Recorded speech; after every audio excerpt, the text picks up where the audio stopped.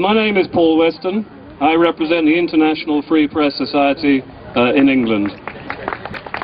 And I'm standing here today because our liberal elites have betrayed Europe to Islam. They have betrayed us totally. 42 years ago, a very famous British politician, Enoch Powell, made his famous Rivers of Blood speech, in which he stated, "The supreme function of statesmanship is to provide against preventable evils." Our politicians today do the exact opposite. They actively promote in Europe today a preventable evil.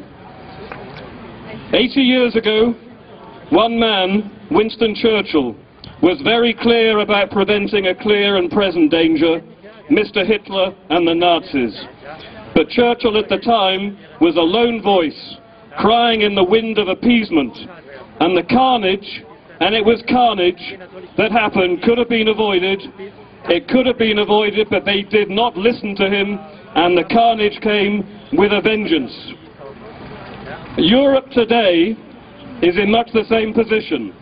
Islam is growing demographically, territorially, and militantly, and all the while this is happening, it is promoted as the religion of peace by the same cowardly, careerist politicians who once appeased Hitler. Islam is not and was never the religion of peace. Winston Churchill described it as a religion of blood and war. Islam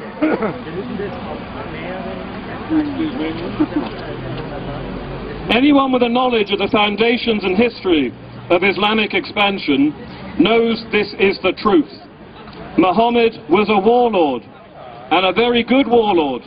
By the time of his death, he had militarily defeated and converted most of the pagan and Christian tribes of the Arabian Peninsula. And after his death, Islam rapidly expanded, not peacefully, but at the point of a sword, defeating ancient civilizations and overrunning continents as it did so. And it's here today, within Europe, within the West, and it's calling for what it has always called for, total Islamic domination, and if we wish to resist this, they will use terror against us. Yet still, our treasonous politicians call it the religion of peace. And they tell us that if we refuse to share such a fantastical and ridiculous notion, if we choose to believe Winston Churchill's argument that Islam is a religion of blood and war, then we will be sent to prison for saying this.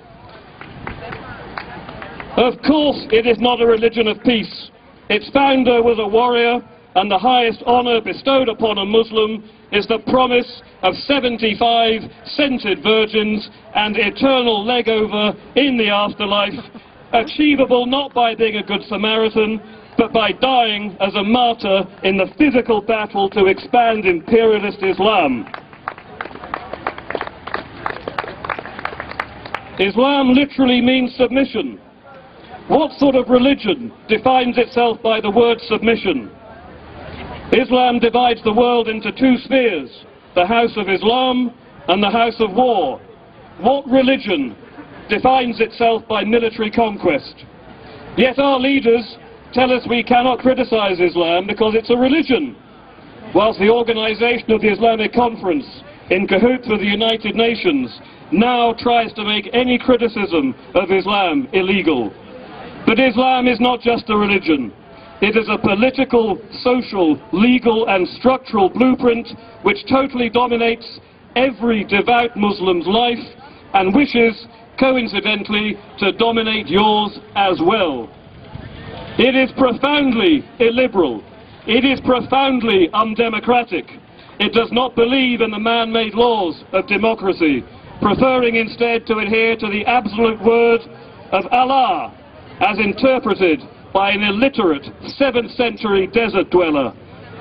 And our politicians have imported this illiberal and undemocratic ideology into the liberal democracies that make up the West today, and then they dare to criminalize us when we object to this.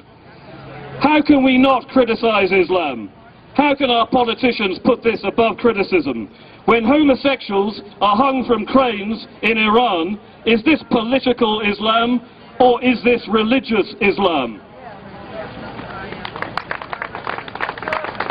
When adulterous women are buried up to their shoulders in sand and stoned to death, is this political Islam or is this religious Islam? When Muslims who wish to leave Islam are issued with death sentences, is this political Islam or religious Islam? When wives and daughters are slaughtered to protect their family's honor by husbands, fathers and uncles, is this political Islam or is this religious Islam? If it is political, then it must be denounced as evil and barbaric. If it is religious, how can it possibly not be denounced the same way? What is evil is evil. What is barbaric, and it cannot be exempted from criticism by sheltering under the word religion.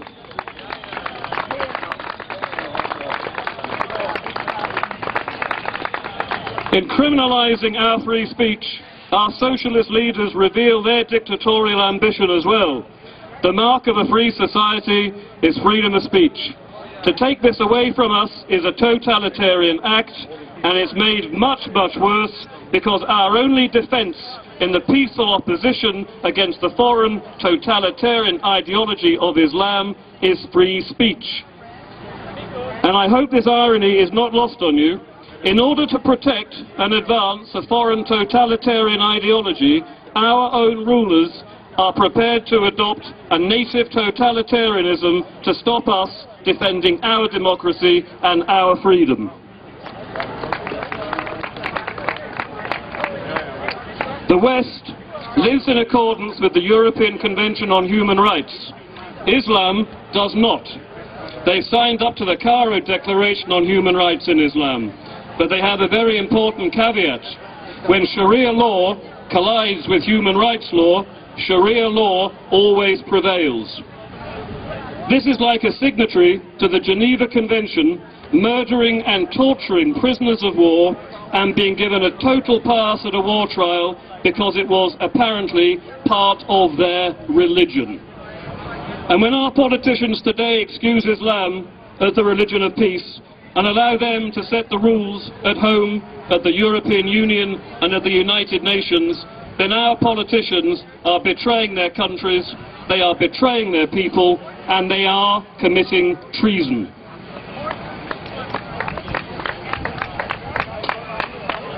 Can you commit treason in a time of peace? But are we really at peace? We may not consider ourselves at war with Islam, but Islam certainly considers itself at war with us. And it's a war that we are losing, territorially, democratically, politically, and above all, demographically. And it's a war of aggression on two fronts. Radical Islam on the one and left-wing treason on the other.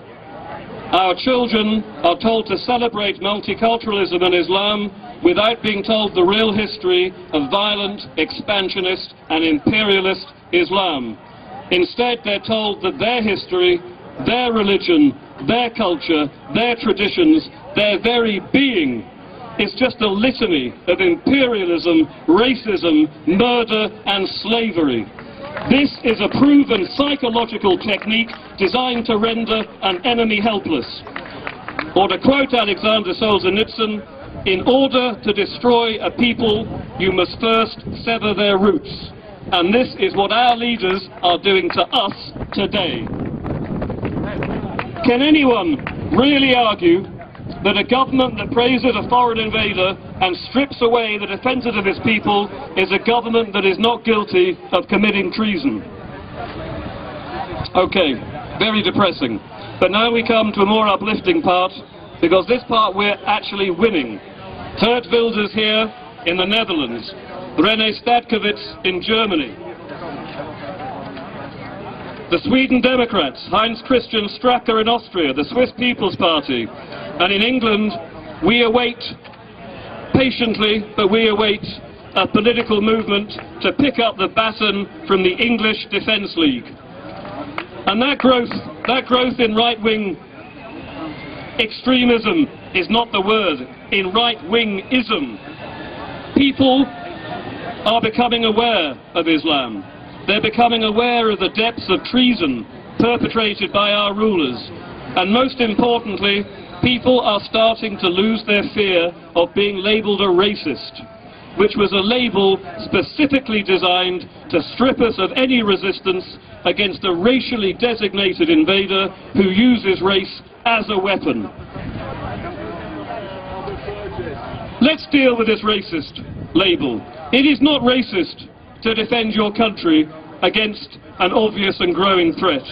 It is not racist to defend your culture, your heritage and your traditions. It is not racist to work to ensure a democratic future for our children and our grandchildren.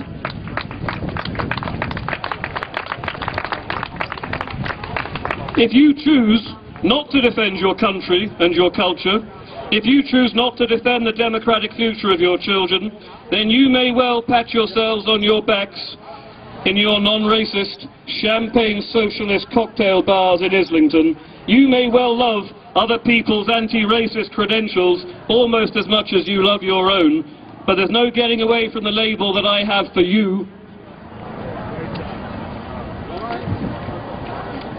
You are a traitor, a betrayer of your country, a betrayer of your culture, and a betrayer of your yet unborn children. And you are a racist. You are a genocidal racist. Young native Europeans will become a demographic, ethnic minority within their own homelands if immigration rates and birth rates stay the way they are for just one more generation. This, politely, is called population replacement. More crudely, it is called genocide, and it is a bloodless genocide. The United Nations is very clear on this.